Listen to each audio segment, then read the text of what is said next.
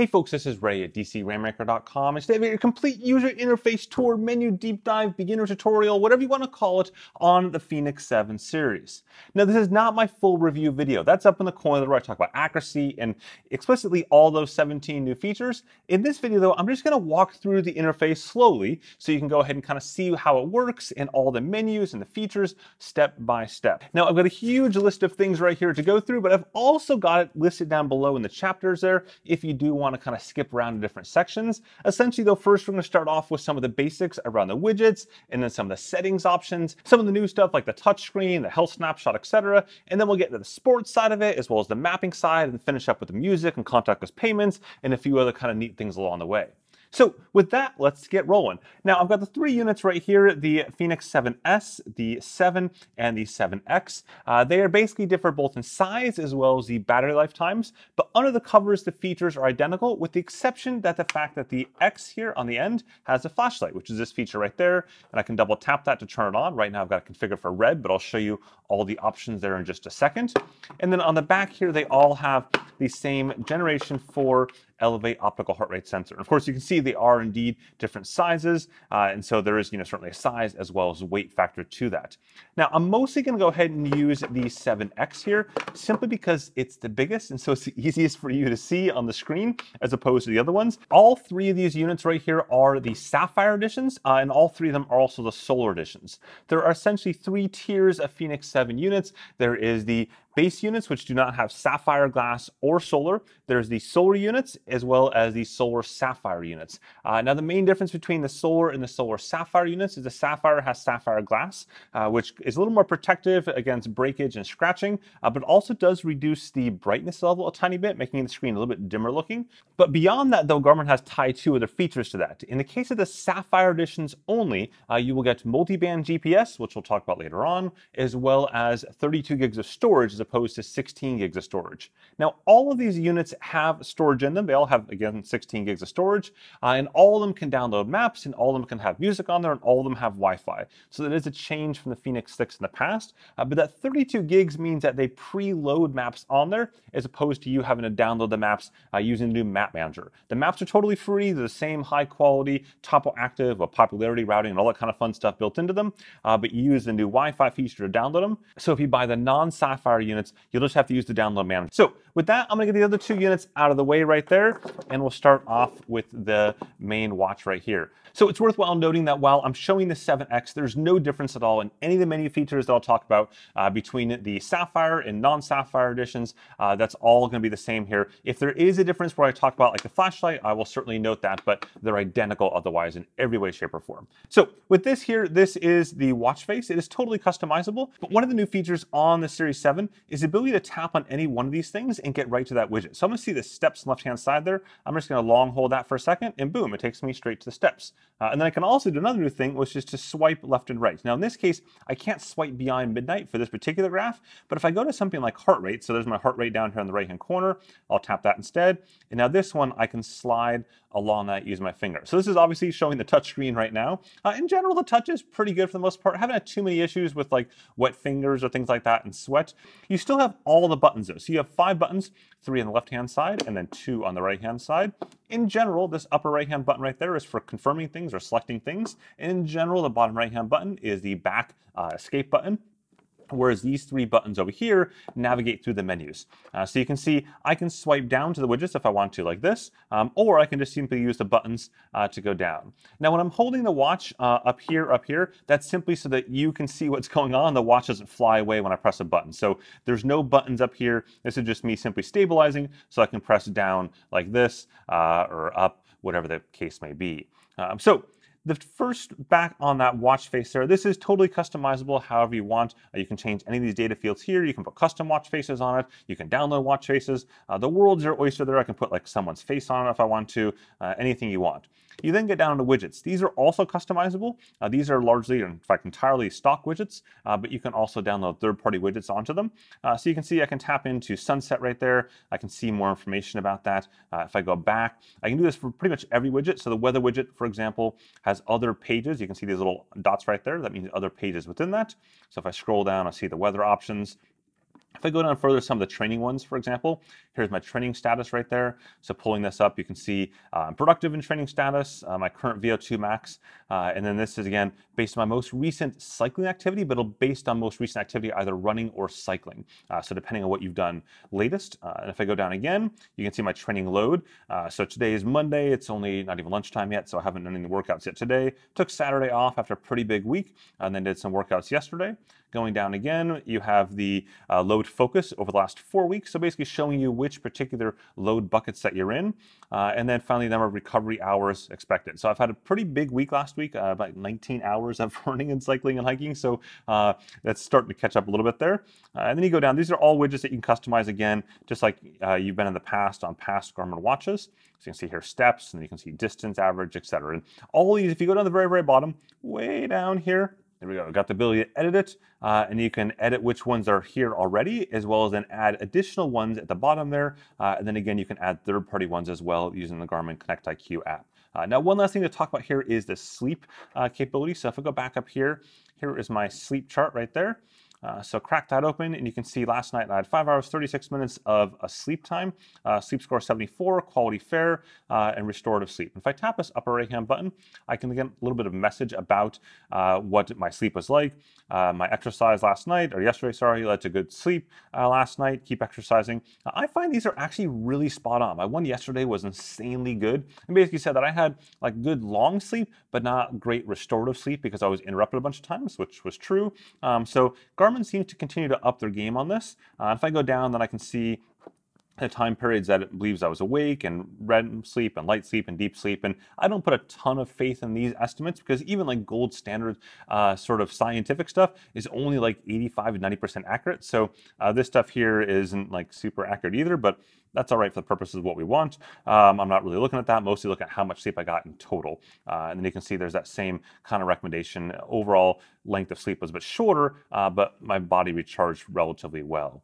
And then up here is body battery, which is essentially like how much energy do you have over the course of the day. It recharged each night, in this case 89% last night, and then I'm down 22 points already, 20% already over the course of the day. Now, just a quick note, if you're finding this video interesting, useful, informative, something at all, just go ahead and whack that like button right now. It really does help out this video and the channel quite a bit. So going on back here to the main screen, on the back here, flipping it over, this is the new Gen 4 optical heart rate sensor. This is the same optical heart rate sensor as in the Venue series, both Venue 2 Plus and the Venue 2, as well as the 945 LTE last summer. The main difference though on the Fenix is that they've actually made a glass covering now, as opposed to being just plastic in the past. And Garmin says this should reduce sort of potential for crackage in certain conditions, but overall just makes it a little better. You can see that green light then powers on, goes to a higher power when I took a finger off because it's trying to find and lock that heart rate. And then if I were to go into the pulse ox, I would get the red light. So if I can see if I can trick it to do that here, I'll go down to pulse oximetry. That's for blood oxygen levels. Oops, down a little bit further. There we go. And then I can see this 96% from about 30 minutes ago. And I'm going to go ahead and I got to trick this there. So I'm going to say try again. Yep. So I'm going to flip this over and then put my finger on it.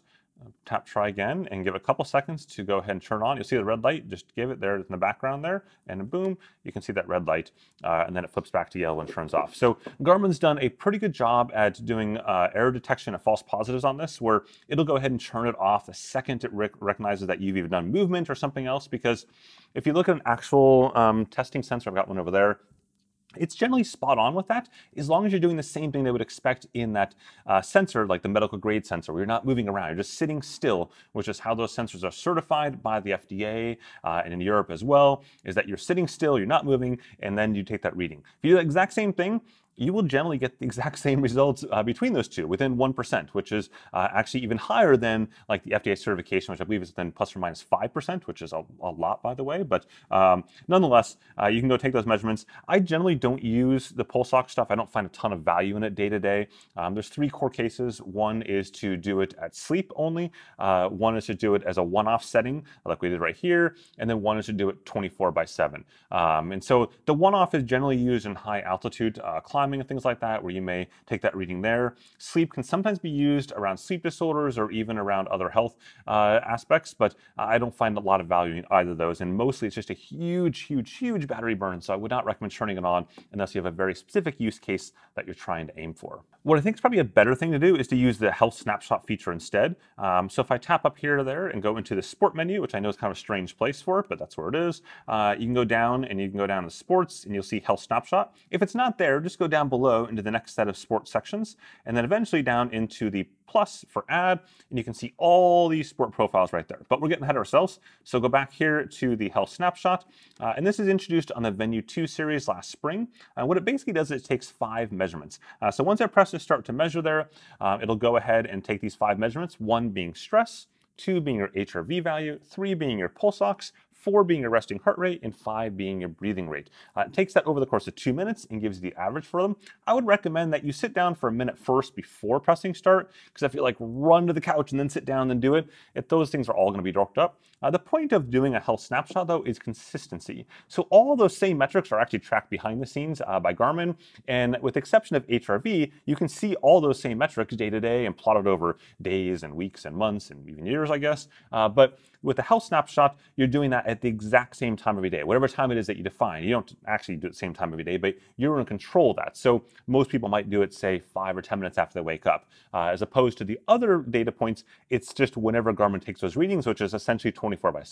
Now, at the end of that particular session, it'll go ahead and show you those metrics. It's also saved to the Garmin Connect app, and in turn, you can even export it out as a PDF file if you wanted to give to a doctor. The one downside is you can't trend just the health snapshots over time, so it's kind of a bit of a bummer. I wish you could really do that and say, hey, trend just my health snapshots because I know those are consistent and I know I'm controlling all the variables on those. One more thing to note here, back in the main settings area, is the new sleep manager. Now, it's not actually managing like your sleep, it's managing what the device is doing while you're sleeping. So this is buried way down there, but it will mention this the very first night that you go to bed.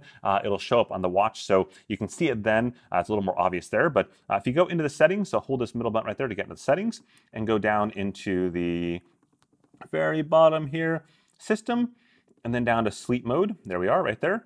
This basically defines what happens on the device when you go to sleep. And you can see how it defines that schedule. Every single day can be different. And so you can customize that. You can say, hey, I'm gonna assume that on Friday, Saturday night, it's party night, and we're gonna change this right there to be way later in the night. So you can just change it. I'm just holding this button down to change the plus. We'll just call it, 12:25, sure. And then I tap this again to change the other side. Certainly not waking up at 6. So we're going to change that to be, quite a bit later than that. I'll call a couple more seconds here. There we go. Sure, that'll work. And then apply this to more days. Yeah, I can apply it to whatever days I want to. We're going to apply it to, let's see, Sunday as well. There we go. And that'll work. Okay. So those are for the weekend, essentially. And then you can see the new sleep schedule there. And if we go back now, so what's going to happen here, oops, sorry, back, there we go. What happens at sleep time? The watch face, do you want to don't change or put it in the sleep watch face? The sleep watch face is a kind of a really simplified watch face with just the time on it, and it shows the fact that all your notifications are disabled. You can go back there. What happens with the backlight? So you want to change the brightness of the backlight during sleep to be less bright, for example. What's the timeout? Only 8 seconds. Now, in the case of the Fenix 7X, you've got the flashlight that you can use at night, which we'll talk about in just a second here. But for other watches, sometimes I actually use the display to get around at night. So in that case, you may actually want your timeout of the display longer at night because of the fact that you want to use this for more than just 8 seconds and not have to keep on tapping it. So click on back there. Do you want touch enabled or disabled at night? And then do you want the do not disturb on and battery saver on? These are all new things in the Fenix 7 series to be able to go ahead and customize how the watch works during sleep time or when you're sleeping. So with that, let's talk about the flashlight. So as you see at the top here, this little bar, and this is just on the Fenix 7X only. So Garmin has always used the X series of watches since the beginning of time as a way to test or experiment or showcase new features. So that was many years ago, for example, the pulse ox feature, or it was mapping, and so on. Those are all features that are just available, and solar was another one on the X series, and eventually the next iteration, it becomes available on all units. So for now, this is just in the Fenix 7X. It is not on Epics either. And you can see on top there, there's actually three lights. There's a white one right there, a white one right there, in the middle is a red one. And now there's two ways to go ahead and turn this on. Well, actually a lot of ways, but there's two core ways. The first is to double tap this upper left-hand button, and you'll see it turns on, in this case, the red light. But I can go into the menu instead, so the controls menu, by holding this left-hand button right there, and then I'll go to the flashlight, so it's right there. So I'm going to swirl around the controls menu, flashlight option, and this is the flashlight. So the bottom right now is red is on. I can tap this upper right-hand button there to turn it off, or I can go up and say this is one notch of white. There we go, and I can go brighter, 2 notches, 3 notches, 4 notches. Now it uses both those white LEDs in all the settings. It just at 4 different brightness levels. And it's pretty darn bright. It's in the same ballpark as my iPhone 13 Pro is in terms of brightness on the white lights. I can use them relatively similarly. A little bit different like hue slightly, but very, very similar. And you can, again, control this wherever you want. And it'll stay in that last setting. So let's just say right there is that. I turn this off. I go back over here, just back in the menus. At any point in time, anywhere in the watch, you can always just double tap and boom, the light comes on to whatever the last setting was. And again, this is one of those things that people's like, oh, that's kind of Inspector Gadget silliness, but it's super practical. And I actually like the red light at night, to be honest, because it's not so like glaringly bright. Even on the lowest setting, it's pretty bright. I wish there was an option to like go to one LED maybe on the white light, for example, but the red light's great to get around. You can see what you're doing. Here's just some B-roll footage of me walking around the stairs in my house last night with this. But also even outside, it's super useful on the white side of things, being much brighter for trails and stuff like that. And that's where you get to the sport side of it. So if we go into the run options here, so just going up to the sport modes, we're going to choose run. I think I just hit bike. We're going to choose, go back, choose run. And then I'm going to go into the options by holding this right here. So going down into run settings, and then go to flashlight, way down here. There's so many settings. So there we go, flashlight. There's a couple core ways you can use a flashlight in sport mode. In the case of running, there's actually a cadence mode. And the way this works is that it looks at your arm going back and forth, and it tries to time it so that when it's forward, it's the white light, and when it's backwards, it's the red light. In practice, it's not really perfect. You can see some footage of that right now. But in like reality, it doesn't really matter because you're just trying to like show visibility. So this is mainly in this case for people to see you as opposed to like you having great, visibility on the trail ahead. We'll get to that in just a second if you want that. But in terms of seeing you, so like there's a running path out here that's got some little lights and stuff on it that I use often, but it's not like super well lit that someone might not see me depending on what I'm wearing at night. It's a bike path primarily. So this is something that makes it really easy to see me, but I can still see using just the ambient light around. And so that's the cadence option. And so you can see mode is cadence and does that. One important thing that I learned though is that you want to make sure that you have the wrist on the same wrist that you defined in the watch. If it's not, it won't work that well. So make sure that whatever wrist that you set the setting on in the settings of the watch is the actual wrist that you're wearing for this. Otherwise, it gets all dorked up cadence-wise.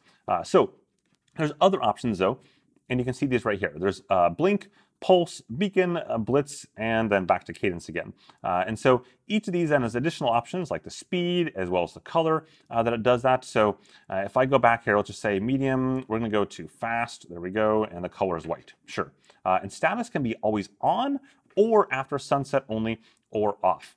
So I'm gonna turn always on, and this will not start that flash strobe light until I actually hit the start button up here. So I do that right now, and now you can see it's blinking. And I can change all those settings, and you can do it in real time if you go back into the menus, but I won't bore you with that. I'm gonna create an entire flashlight video, probably just dig around somewhere in the corner eventually over the next day or two, and show you this in more depth. It's really cool stuff. I really wish I had been on Epix, but unfortunately it's just on the 7X. But I think it's neat, hoping that it gets onto other watches over time. Beyond running, I've also used this cycling once or twice when I got basically late on something I wasn't expecting to be out that dark. In this case, I just put up my handlebars and turned it on, and I was good to go. And it worked out pretty well just for other folks to see me. I could see just fine, but it's handy for other folks to be able to see me. So that is a flashlight there. Once I stop this here, let's discard this, that'll turn off. There we go, and watch this. There we go, boom, it's off. And again, I can always, right now, I can even go boom and tap that and have it be always on, and then tap it off, just like that. Okay, so let's talk about solar at this point. Now, as I mentioned earlier on, there's three different levels of the Fenix 7 series. There's the base without solar, there's the solar, and then there's the solar with sapphire glass. Now, the solar panel is in two different parts there, and you can see it around the outside edge, right there, that little red ring that you see reflecting around the, right there on the inside, all the way around. That is one solar strip, and that's effectively 100% of the solar's rays, if you will. So in that case, it's not technically 100%. There's like a bunch of fun math behind that, but for the purpose of this conversation, we're keeping simple and call that 100% of everything that hits this display gets converted into energy. And there is a secondary solar panel below the entire glass itself, and that one is at 7%, which is slightly down from the 10% of the previous Fenix 7 or Fenix 6 series, but that's because Garmin says that sapphire glass is a bit more dim, which is certainly true, and thus they didn't want to have that solar layer there and make it even more dim. So you can't see that at all. It's just below there, below the glass above the display, and sits there and harvests the energy. Now, in the case of the Fenix 7 series, if you compare the Fenix 7X to the Fenix 6X, Garmin says that it has 54% more solar square meterage, if you will, or square footage, square size on the panel because of the fact that this ring is wider. And here is a Fenix 6. It's not the 6X, but you can kind of see the point there. If you look at this little ring there, it is super thin around that outside edge, right? And then here is the Fenix 7 solar, and you can see that ring is dramatically wider on that. So quite a bit wider, and that in turn results in more solar power. Now that in turn then results in more solar life. So Garmin says up to 68% in some of the core modes. I'll put the whole battery thing on the screen right now, but it's a lot in some modes. It's a whole bunch to the point where you're not likely going to get forever battery life, but you're going to get pretty darn close depending on where you are in the world and what time of year it is. So when you go into the solar menu right there, so solar intensity, it's always doing solar in the background. And today I was outside for a little bit, but it's the Netherlands. It's, you know, basically overcast, not too sunny out right now. So I can't really get a ton of solar power here. If I go outside though, I'm still going to get some. And if I put this outside of my jacket because it gets cold right now, I'll probably get between 30 and 40,000 lux. And you see lux hours at the top right there. And if I go down to this unit right here, which I mostly used last week, you can see if I go down to solar, so go up here, solar intensity, I'm gonna go down. You can see last week on Wednesday when I was hiking in the Canary Islands, or sorry, riding on Wednesday, I was at just 150,000 lux hours in fully sunny conditions on the top of a volcano, but in winter though. And that's generally what I've seen, is that if I look at the solar conditions in the summer, for example, or in sunny places in the summer, you're looking at roughly between 100 and 150,000 versus in the winter on a sunny day here, in fact, the sun just popped out right now, I'm probably gonna float between 20,000 and 50,000 or so even in the winter. And all of Garmin's specs are based on 3 hours of 50,000 lux conditions. So if you look at that and say, hey, if I'm outside all day in the summer, then it's way, way higher, and Garmin has confirmed that it will take the extra power beyond the 50,000. But your little sun dial that you can see back right there at the very, very top, that has 10 little pieces around the outside edge and the sun in the middle, that'll only fill up to 50,000. So once you get beyond 50,000, you don't get visual extra credit, but you do get actual battery power behind the scenes. So anyways, that's solar. The general gist of it here is that you're basically gonna go ahead and get extra power. It's not gonna power the entire watch, you know, forever, unless you live in a sunny place and spend all of your time outdoors. So if you lived in the Mediterranean and, you know, wore short sleeve stuff and spent most of your days outdoors, you're probably going to get forever power. But if you live here in Amsterdam, you're not going to get forever power in the winter unless you are doing short sleeves every single day and spending your entire day outside. Then you might get relatively close, maybe if you have enough sunny days in a row. So that is solar. Let's talk about sport stuff. So on the upper right hand corner right there, I'll tap to go into the sport menu, and you can see all these sport options right here. Now these are some of them. I can go down below and I can go to add, and I can add far more sport options right here. There's tons of them, including a couple new ones like windsurfing and kite surfing here. And you can see all these are right there all the way down, and we've reached the bottom, okay? And if all else fails, you just put other. So like you can say it's cow tipping or whatever the case may be. I'm just gonna go back though here up to the top and show you the running one real quick. There we go, run.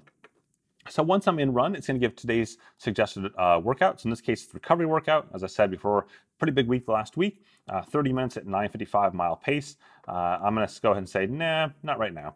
And then you'll see right there it says touch disabled. And that's because by default in sport profiles, unless you change it otherwise, touch is actually disabled. And that works out in most cases because I think for me personally, I prefer to use buttons. But in some sport profiles like hiking, I might want to use the map. And in that case, it's all or nothing, unfortunately. So you still want to go ahead and enable, for example, touch on the map. In order to do that, you will need to go ahead and enable touch for that particular sport profile. And that's easy enough. You just press up to get into the menu there, run settings, go on down until you find the touch option, and then just simply enable. So in this case, it says touch for system, which means I'm going to take my overall system settings for touch, and I'm just going to turn it to on instead for this particular profile. Now, since we're here, we'll talk about the new multiband GPS.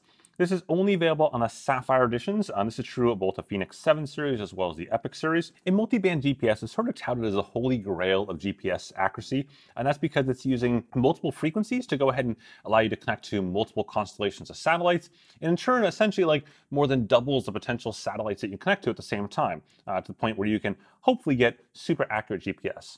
Now, I talk about that in way more detail in my full-length review up there and the written one down below and all that stuff. In short, yeah, it's good in some cases, but it's not like the holy grail yet. I think that'll take a little bit of time. So if I go on down, though, into the settings for this particular sport profile, and I can also do this in the entire watch as well, you'll see satellites all plus multi-band. So there are a couple different levels here. The bottom one is no satellites. That's obviously not going to work very well if you're outdoors. Then you've got the defaults, which is using my system default, because there's two levels of satellite options on the Fenix 7 series. You can do the defaults across the board for all sport profiles, which I've set to be all plus multi-band, or you can do it at a per sport profile level. So depending on where you're going and what you're doing, keeping in mind that the more things that you enable here, in other words, multi-band is way more battery hungry than the base GPS. In fact, this GPS only one is relatively new in the case of the Fenix 7 and the Epic series. And it's not new in that there was always a GPS only option previously, but this option has been dramatically revamped according to Garmin, and that it has way better GPS battery lifetime than it used to relative to the battery consumption. So this is something that's basically if you want okay GPS or you don't have very complicated environments, like just say you're hiking out in the desert with nothing around you, just like flat desert land or flat farmland, probably just get away with this just fine, and it's not going to be a big deal, especially if you're going for a long distance. Then you have all systems. This is going to go ahead and enable all the systems and dynamically switch between them. So it's going to enable Galileo and GLONASS and all the different options of satellite constellations, and then switch between them automatically. And then finally, the holy grail is all of those things plus multi-band, so the dual frequencies there. At the very bottom, you have Ultra Track. This is not like Ultra the best thing ever. This actually reduces the accuracy, but has way better battery life. So it's going to take essentially just a small snapshot of GPS every couple minutes and try to string all the points together. So don't use this if you're going fast or if you've got a lot of switchbacks or stuff. But again, like that scenario, if you're like hiking alongside of a road in the desert that goes straight forever, that's a perfect option because the accuracy isn't super important. But I would never use Ultra Track unless you absolutely positively have to. And even then I would question your life choices. I would find some other way to charge your watch up or something like that to get those battery lives. And here's all the battery lives in a chart right now for those different levels and what those particular mean. Okay, going on back here into this, we're just gonna go back to the main page, and I'm gonna go ahead and actually just start this workout real quick. You'll see the flashlight just turned on. I'm gonna turn that off. There we go. I'm just gonna turn to steady for the moment then. I'm gonna go down and I wanna show you the stamina page. So these are of course all of your running pages first off. So you can see, for example, my heart rate, distance, time, pace. You can customize all of these by pressing this middle button right there. Go into that, run settings, data screens, and you can add your own data screens to this by going down to the bottom, then press add new. Custom, heart rate, running dynamics for a partner, compass, elevation, music, clock, and custom is where you then would say, I'm going to choose a different layout. I'm just scrolling through all these layout options right there. You can see there's tons of them, up to 8 data pages at a time on this, and then you can go and customize every single one of those fields with tons and tons of data options. I mean, there's literally hundreds of different data fields there. But I'm just going to go with what I have right now in this and go down in particular to the new stamina field. So the stamina field is essentially looking at your energy during a workout. So think of it kind of like body battery, but how long and how far can you go? So if I go right here, you'll see I've got 88% stamina, meaning it's looking at my day and saying, hey, based on my day right now, that's the most you're going to get, and then your potential as well. So these right now match, and the potential is a long-term one, and the top one is a short-term one. To me, they should be switched, but that's fine. And then there's your pace and your current heart rate. Now, as you go along, the idea here is that this is used primarily in like longer-term stuff. So perhaps a 6-hour endurance race, whatever the case may be. But you can also use in intervals. It just doesn't. It's not quite as responsive as you might think. It kind of works, but it's not as good as the longer-term stuff. So in the case here, if I bring up another watch that I've already configured slightly differently on, this one I have over here. I'm gonna go down to run. I've got this same one right there, but I've also added a new one. And this is my current stamina, potential, just like over here, right? Same. But I've added stamina distance and stamina time. So that's gonna show me how much distance at this current heart rate intensity, and then how much time at this current heart rate intensity. And here's a little photo from yesterday on a particular run. And I got on the next page here, which is showing that in a chart format. So again, how much distance and time. And then you see that little line there. That line's gonna create a separation between those colors when you get the fact that the potential is different than your overall stamina. So in other words, your potential is going to slowly decrease over time. That's the overall long-term potential for your day.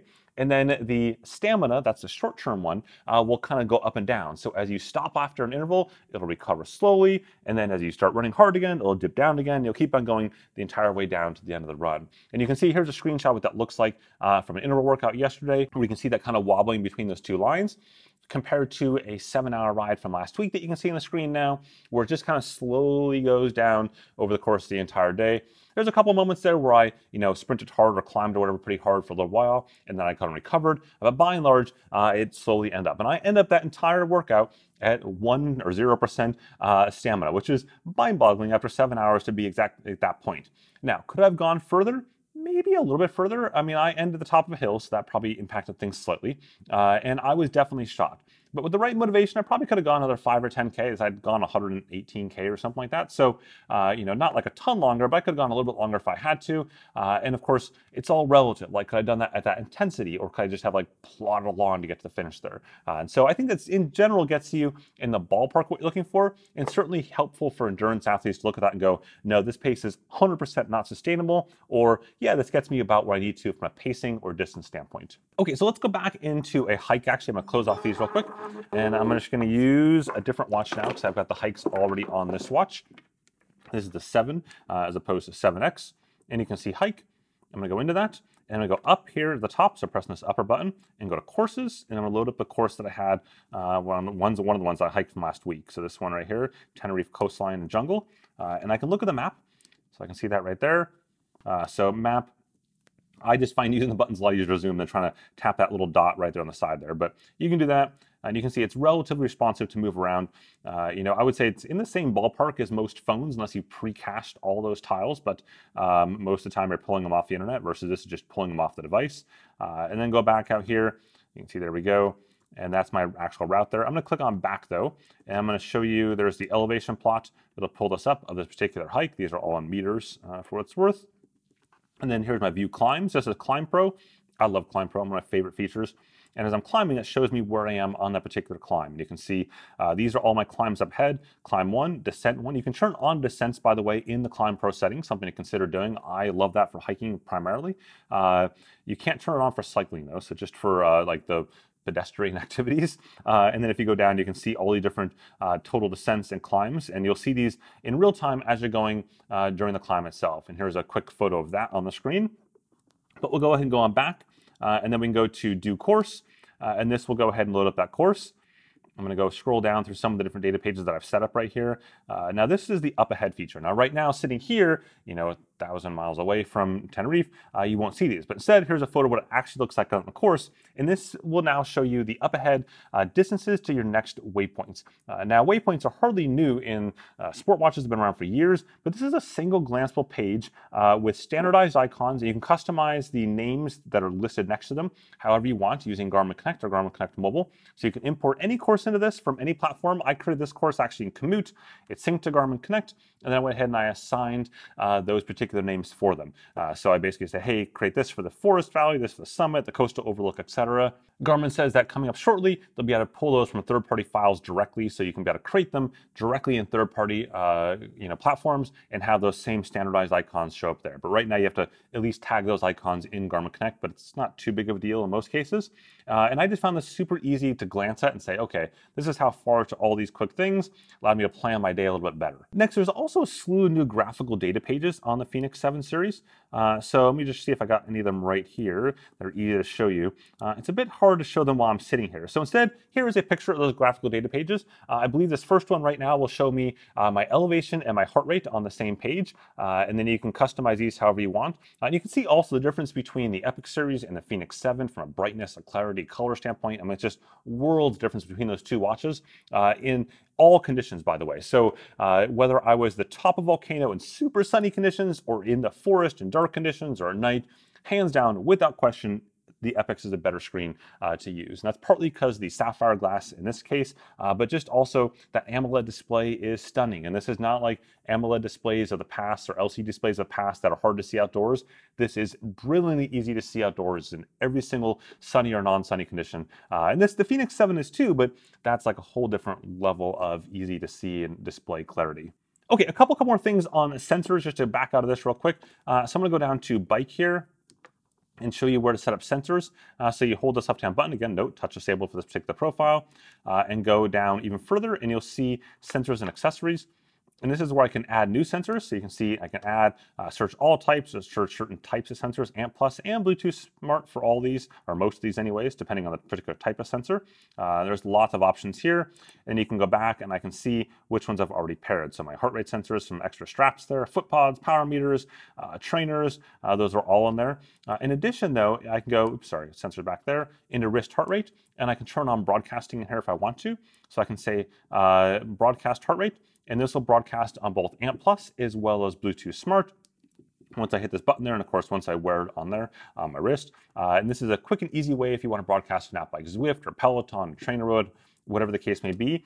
Now next, one of the new features on the Fenix 7 series is the ability to go ahead and change the data fields from your phone. So I'm gonna do that right now and show you this in real time here. So pull my phone up real quick and open up the Garmin Connect app, and now I'm connected right here. And what you do is you see under Activities and Apps, it's right there, and now I can manage all the settings from my phone. So if I go to Manage, I can go ahead and do this, and it's a bit of like a pile of settings and options, like it's all just sort of dumped in here in one spot. My phone's also struggling a little bit because I've got so many devices it's all connecting to. So here are all the different apps and sport profiles. I can add them if I want to. If I go back here now, I can go Edit Settings, and I can choose what I want to edit.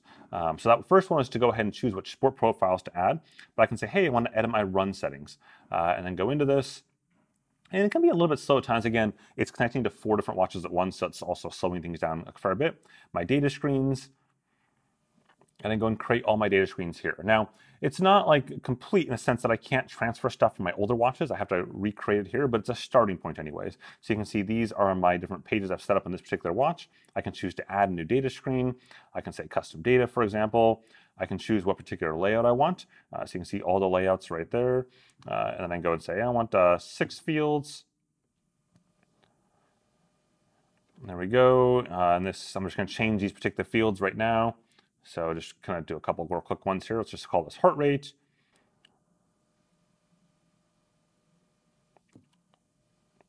And then you can see it'll go through and do this entire process. I won't like bore you with going through and setting a bunch of data fields over and over and over again. But you can see all the other options are here as well. So for example, my routing options, my auto opt options, my speed, pretty much everything. Even my satellite options are shown right there as to what I want to use, the system defaults. And so as I noted, like this is just a giant dump of settings for the most part. They're all in here. There are some things that are not in here. For example, Map Manager isn't shown in here. If you want to do map management, you got to do it from the watch itself. But I think this is a good first step. I've long said to Garmin that, like, don't try to boil the ocean on this, just start somewhere. And to be fair, they started somewhere. It's not perfect, but you can at least start and do some of the settings or most of the settings, almost all the settings, in fact, on the phone itself. And then down the road, hopefully they'll improve that, allow you to transfer between devices, for example, like they do on the Edge series devices. That would be a good start. So with that, let's talk about the map manager. So I'm going to go and tap this option right here, and this will get me the sport modes, and we'll go down into map manager. Now, as I mentioned earlier on, with the Sapphire editions, your maps are largely preloaded based on your region. So they're all set there already, and you've got 32 gigs of storage, and that's why they can do that. But in the non-Sapphire editions, you have 16 gigs of storage. And for Garmin to preload those maps across all those regions and the 22 different Fenix 7 options that there are, that would balloon the number of SKUs for all those regions by like 100. It's kind of insane. So they don't do that. Instead, you got to download them yourself. But there are some maps that are always pre-downloaded, which is the ski view maps, and the course view, which is your golf course maps, and then this world-wide kind of base map, which is totally useless. So just ignore that. What you really want are these topo active maps up here at the top. I'm going to select that, and I can choose what other countries I want to update. So in this case, I already have North America on there, I already have Europe on there, but there are updates available. And these updates, unfortunately, are just re-downloading the whole darn thing again, and they're huge. If I click on this right now for this, it's going to download 10.8 gigs. It's going to take a while. So I won't do that. Instead, I'll go down to Add Map, and you can scroll down, you can see it's got find Wi-Fi. This requires Wi-Fi, requires open Wi-Fi. So probably not going to work at like a hotel room, for example, where they've got some sort of authentication prompt. So just keep this in mind. You got to do this before you get where you're going. But if you are in a hotel room, you need to download maps, you can use Garmin Express on your computer if you have a computer with you. Let me just cancel this out so it didn't get so excited over there.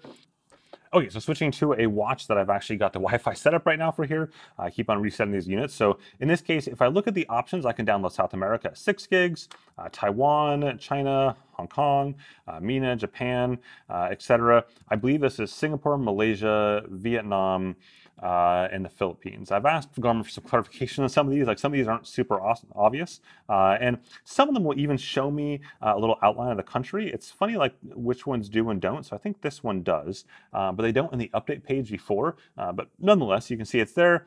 I then click on download, and then this will queue it for the next time that I plug it in. Now in this case it won't because there's not enough space for it, so I have to delete something else. So I'll choose something smaller just to show you this. There we go, Taiwan's only 100 megs. And you can see that little map of that, and I'll click download.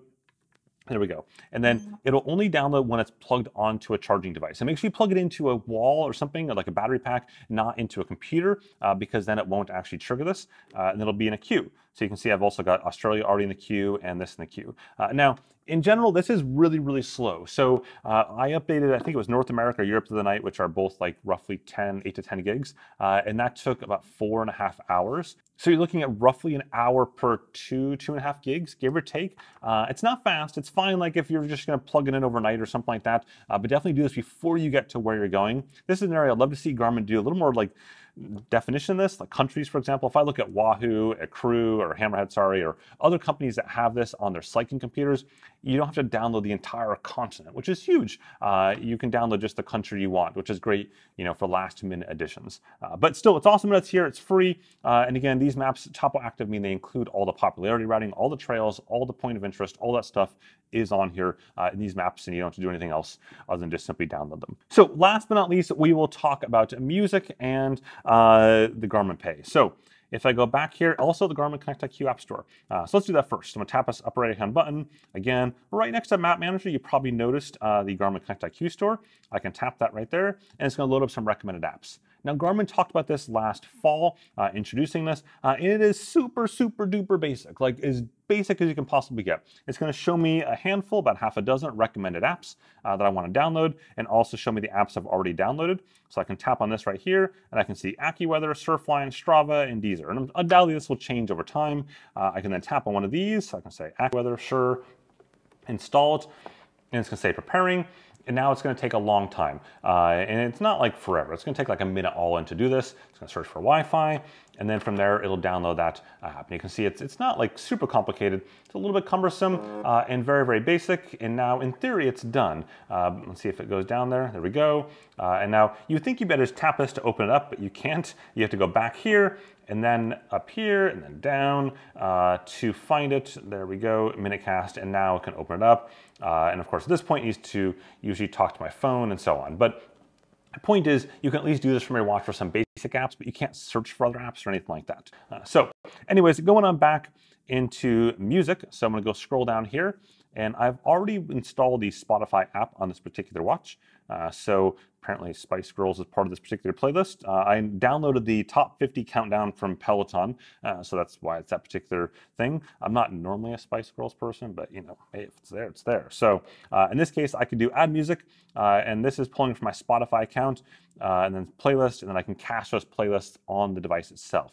At that point, you need some sort of headphones to be able to play that music. So as long as those headphones are paired to this, there's no speaker in this watch. You can see this playlist is already on there. I can see additional playlists. These will populate through. There we go, just like that, showing the icon. It's not super fast, but once you have the playlist on your watch, you don't need your phone at all. You can go off and go for a run with just the watch and headphones and listen to music, no problems at all. So this is also Amazon Music and Deezer, other services I think as well. All part of this, the same experience so that you've had on all the Garmin watches that have music over the last couple of years. Last but not least, we've got the ability to do the contactless payments. So up left-hand corner here, hold this down for a second.